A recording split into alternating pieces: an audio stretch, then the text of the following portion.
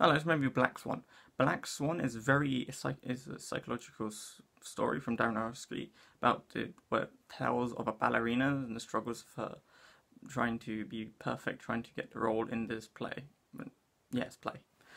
What the great thing about this film is Natalie Portman's performance, who plays her character so very well, being so emotional and restricted, trying to be perfect for everything, and ways plays off in ways she loses her mind and loses into insanity, is done very well, as especially for playing off Mila Kunis, who shows the exact opposite of just being fun and relaxing and being get everything, while you see Natalie Portman's character struggling to live life and trying to get the part and be the best person.